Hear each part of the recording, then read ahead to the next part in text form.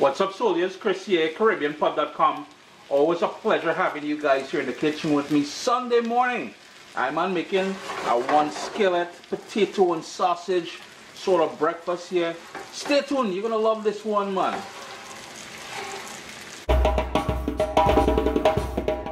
Got my non-stick frying pan here, and you can use a skillet, you can use whatever sort of shallow wide pan that you've got. I'm using the non-stick here, and I know a lot of people complain about that non-stick is not good for you and all that stuff like that, but I'm using it because it means I can cut back on the amount of fat I'm using. Butter, olive oil, and something a little bit strange. Remember, it's not hot, it was cold, right? If you add that water with hot oil, you're gonna run into problems. So if you want, add the water first, then the oil and the butter. I'm just going to move that around a little bit, make a little mess on the stove.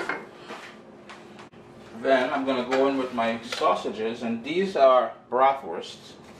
I hope I pronounced it correctly. I do not like Italian sausages because I am not a fan of fennel. Anything with fennel, I'm avoiding serious. And that water is going to help cook that sausage and the potatoes that we'll be adding right now. I'm just drain the water out. It's been sitting in water so they don't discolor. Everything in one pot here, in between, tuck those in,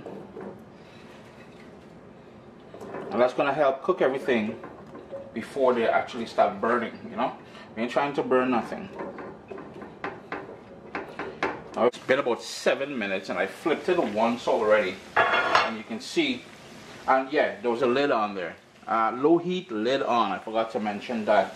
Potatoes are starting to fall apart. You can see they're just getting nice and creamy and stuff like that. And the potato I'm using today, I'm not sure if I mentioned it earlier, they are russet potatoes. That's the only thing I had on hand there. Yukon Gold, your favorite potato will work, so don't stress about that. Here's where we're going to go in now with some fresh ground black pepper. Now be mindful when adding salt, which I'm going to do next, that the sausage you're using will have a salt element to it already, so be mindful of that. Sea salt. Now I'm going to leave the lid open because I want this to start browning and caramelizing. The sausages are fully cooked. I'm just going to give them another 2 minutes in there, and then we're going to continue building on here. I told you guys it's a one skillet breakfast. You're going to love this one, man. The sausages are about 90% cooked, so what I'm going to do is take them out for now, and we're gonna set them aside. And what I want to do at this point now, notice how much fat is on the bottom of the pot here. That's a bit too much fat, so I'm going to take out some of that. Now it's time to build on those flavors. I've got a sliced onion, a bit of shredded scotch bonnet pepper. I like heat. You don't like heat, you don't need to do that. I've got some scallions. That's 2 scallions going in there, and this is where all that flavor is going to happen. My heat is on medium now, and I have 2 pimento peppers. That's a bit of fresh thyme. That's going in soon. 2 pimento peppers from my garden in the freezer. Yeah, it's springtime, so we only now starting to plant here in Canada. I'm just going to give that a rough chop, and if you can't get pimento peppers, you know, use what you got. Bell peppers is all you got. Rub that bell pepper. I'm not the biggest fan of bell peppers, sweet bell peppers, but pimento peppers, if you don't know about it, it's what we call seasoning peppers in the Caribbean, especially the southern Caribbean. And no heat, but a ton of flavor. Some fresh thyme. Move that around a little bit, give it a little stir. And I want some garlic in there because that garlic is just going to bring all kind of happiness into this dish. But look at the colors already, and we're not done yet. We are not done yet, my friends. As far as the garlic goes, all I did was I smashed it with my knife and I gave it a rough chop because I want when I'm eating and when my friends are eating, when my family is eating, to get that little bit of garlic. If they don't like garlic, I'm reporting them to the Vampire Association right away. We're just going to give that a stir now. Try not to break up the potato too much. You notice the color that started to happen there. Now I have 2 massive bright lights when I film, so I don't know how, how bright the potatoes are looking here.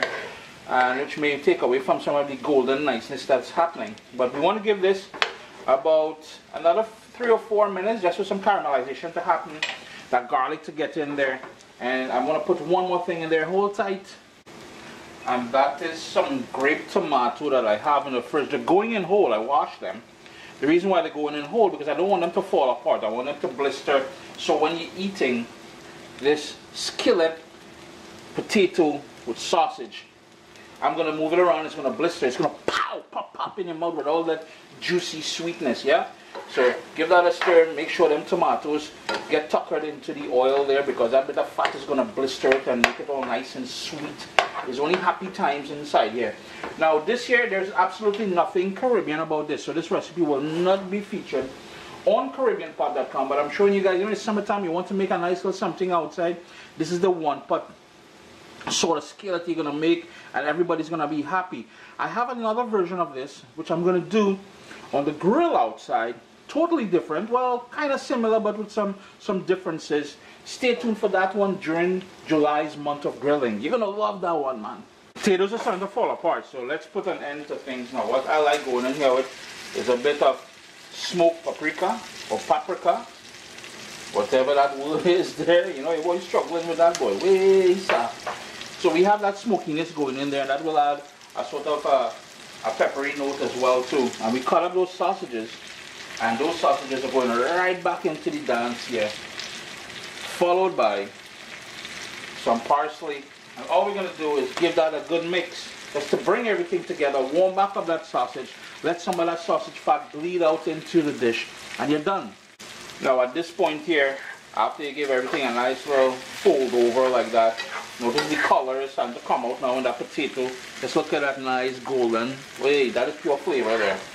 Taste it for salt, adjust that salt at this point. I might want to go in with a bit more fresh ground black pepper. Chris here, CaribbeanPot.com. Always a pleasure having you guys here in the kitchen with me. Look for a more detailed recipe when it comes to this in July's month of grilling. A one skillet breakfast sausage with potatoes. Yeah, we used my favorite sausage. You can use your favorite sausage. If turkey sausage is your thing, you know, you rock that. Always a pleasure, yeah? What's up, soldiers? Don't forget to click subscribe. If you've already clicked subscribe, hit that bell notification thing. I want to all you missing out on the new videos, man. Come on, click.